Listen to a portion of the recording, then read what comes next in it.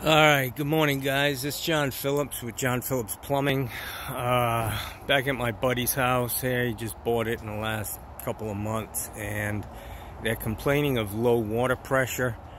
You know, down here in Sarasota, every house, if you got a swimming pool or irrigation, you need to have a backflow on it. This thing's got an RP, reduced pressure backflow. I want to show you what's going on with this guy. I'm going to open up this inlet test cock. If I can, I better put my glasses on. Anyways, so this water is shooting up. It's shooting up about, I don't know, 20 feet in the air. I'm going to go ahead and shut that.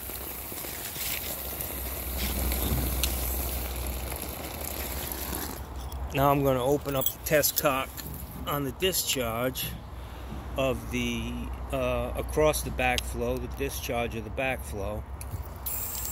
And it's just trickling out. So this thing's either clogged up or it's malfunctioning somehow. The good thing is I'm going to just take it out and I'm going to replace it. They're going to let us get rid of these guys now in Sarasota, because they're a nuisance. They get run over, they get hit by lawnmowers, they get, you know, they don't work when they're laying on the ground broken.